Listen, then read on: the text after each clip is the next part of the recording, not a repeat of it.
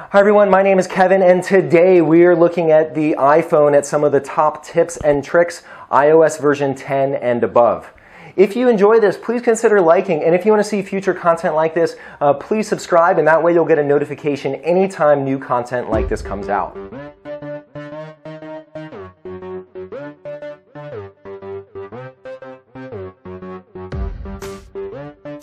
My favorite thing about the iPhone is the ability to interact with Siri. Now, whether you've used Cortana, Alexa, or any one of these digital assistants, you probably know that you could ask the digital assistant a lot of different things.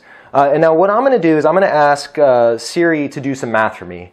Anytime I go to a restaurant and I get a check back for, say, $28.95, what the heck is 15% of that? Siri, what is 15% of 28.95?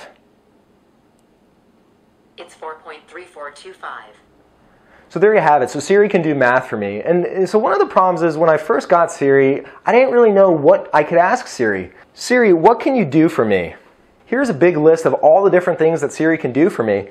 From making a phone call, I could say, hey, call this person, FaceTime. I could even tell Siri to text message people, set up a calendar appointment. So there are many different things that Siri can do for me. And just by asking the question on your iPhone, you'll be able to see all the different things that Siri can do. A lot of times I want to send someone a text message, but my fingers get tired from typing on the small keyboard.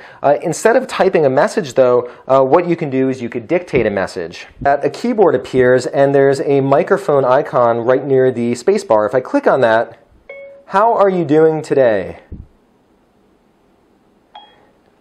As soon as I type in my message, I just click on the done button, and you'll notice that what I said is converted into text very easily, and then I could go ahead and send the message. So that saves me time from needing to type out a message. The one thing though is sometimes a picture's worth 1,000 words, and emojis definitely live up to that. And what I want to do is I want to send emojis instead of typing text.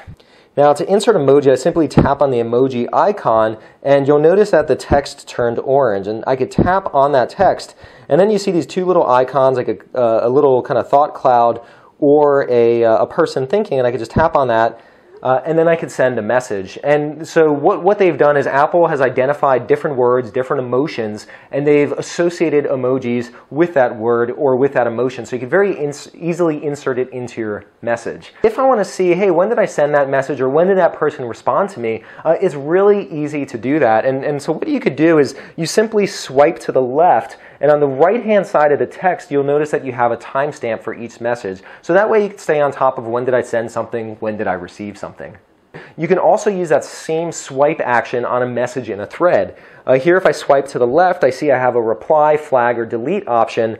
If I swipe to the right, I have an archive option. So I have many different kind of options depending on what I want to do. So I think that's pretty cool when I'm kind of working my way through my email, trying to get caught up. A lot of times you see something interesting and you want to take a photo right away, but when your phone's locked, you got to fumble to type in your password or scan your thumb. Usually the moment's already over. What you could do, though, is when you have it on the lock screen, you simply swipe to the left, and that opens up the photo app. So here you see the photo app, and one of my favorite things that's not really that easy to discover is rather than clicking on the shutter button on the screen, you could use the volume controls as your shutter button. So here I'm going to hit volume up. And so you'll see that the iPhone just took a photo. You could use either one of the volume buttons to take a photo, but it's kind of nice because that's more like a traditional camera where you have the shutter button on top of the device. Another thing that's nice about the iPhone is if you want to take a screenshot of something. So here I'm going to go on to the main screen of my iPhone, and what I want to do is, it always rains in Seattle, and I want to show my brother what the weather looks like. So here I'll click into the weather app. Here it's coming down, it's showing rain. If I want to send this in a message, what I do is I press the home button here and the power button at the same time, and that'll take a screenshot. So there you heard the sound, it took a screenshot, and now I could go ahead and manage that photo like I do any other photo. A few more tips and tricks that I want to talk about. One of the things that's absolutely essential for me is being able to clean clutter on web pages. And I read the news a lot, and what I'll do is instead of getting the app, I use the web browser version of it. So here I'm in Safari and I'm on a website. So here you can see it up close. The problem is the text is kind of small. You have ads showing up mid-flow. If I tap on this button on the top left-hand corner in the address bar, that turns on reading mode. And in reading mode, what I could do is I tap up on the address bar in the top right, there's this little text icon. I could change the background, I could change the font size, I could also change the font altogether. And so the nice thing is that way it's a little easier on my eyes when I'm reading. Another thing that I use all the time to really make it easier on my eyes is, at night, the phone screen is really bright and it kind of strains my eyes. What you could do is if you swipe from the bottom on your iPhone, the iPhone has come out with something called night shift. And if I turn that on, you'll notice that the screen is a little bit warmer than the kind of cold white color. Now what I can also do is if I go into settings, what I could do is I can click on display and brightness. And there are night shift settings, so I could go in there, I could set when I want night shift to come on, when I want it to go off. I could also adjust the color and the warmth, which is a nice functionality. Now, another thing I want to talk about is, when I'm getting in bed at night and I'm trying to settle down, I want to make sure I wake up at the right time. And in the past, the iPhone's always had an alarm feature. Well, on iOS 10 now, they introduced something called bedtime. And here you'll see, my bedtime is 11, my wake up time is 7 a.m.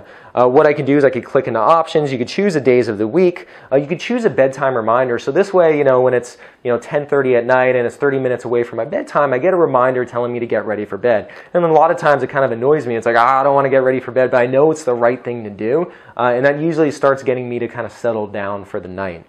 Now, one other thing that really has hassled me in the past is I'll get, say, an unsolicited call on my phone when I'm still sleeping in the morning. My phone number is from the East Coast. I live on the West Coast now. So I get a lot of calls at 5 a.m., 6 a.m., and it wakes me up, and then it's hard falling back asleep. What you can do, though, is if you go into settings, so I'll go back to settings here, and you'll notice something called Do Not Disturb. And when I go in here, you could schedule a time when phone calls won't be able to come in or text messages won't make a noise. And so between 11 p.m. and 8 a.m., I have my Do Not Disturb mode on.